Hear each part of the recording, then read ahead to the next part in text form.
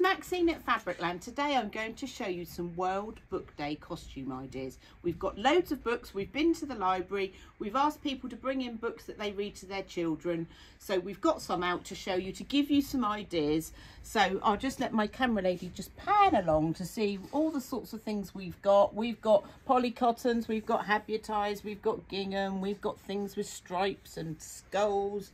We've got crushed velvet, we've got animal prints, but if we start at the end and we'll move along. So if you fancy doing the Gruffalo, okay, we've got lots of different furs that are like very animal-like, so maybe have a go at doing that. And you don't have to make the full suit, maybe make a tabard. And when I mean a tabard, you would have a piece of fabric at the front and a piece of fabric at the back, and you normally cut a hole and maybe put like a little string or something like that just to keep it so the child doesn't like pull it all off. So just like a little tabard, you could allude and maybe make a pair of ears.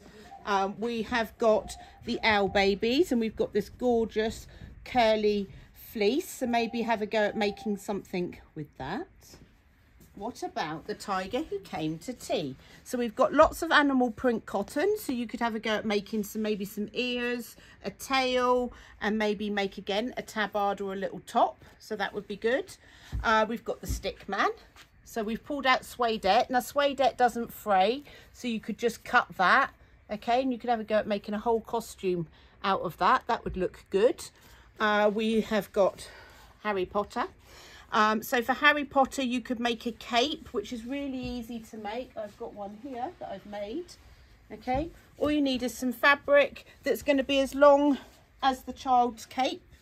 Okay, you've got enough in the width, and all I've done is just tacked over a hem, thread a cord through, and it's really easy, she says. And you've got yourself a cape, so which is really easy for the child to put on. So you could have yourself a cape. And what about maybe making out of felt a tie, okay, for your house, whether you're Slytherin or Gryffindor. Okay, so, and you could just pin that with a safety pin or put a bit of elastic through it, and you've got a tie. Maybe make a hat, a Harry Potter outfit. We also do crushed velvet, which is very good as well. It doesn't fray, drapes well. Maybe you fancy doing Little Red Riding Hood.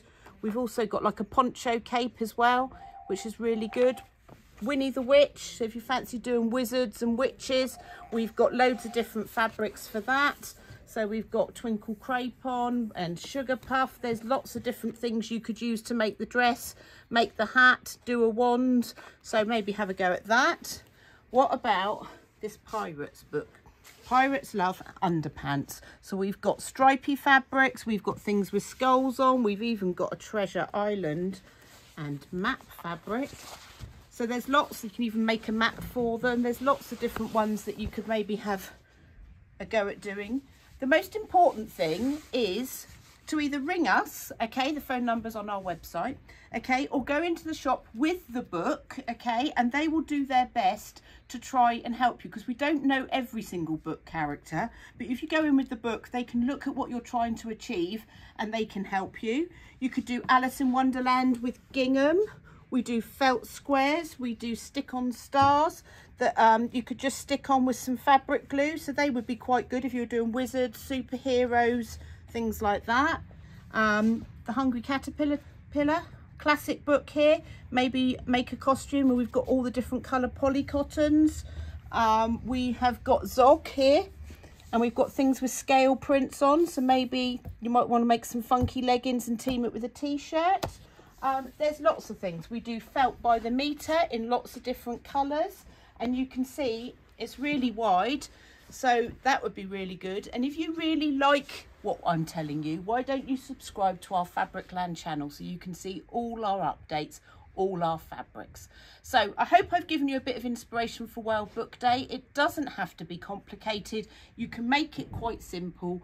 Come into our shop, ring us on our phone number, and we're here to help you. Goodbye.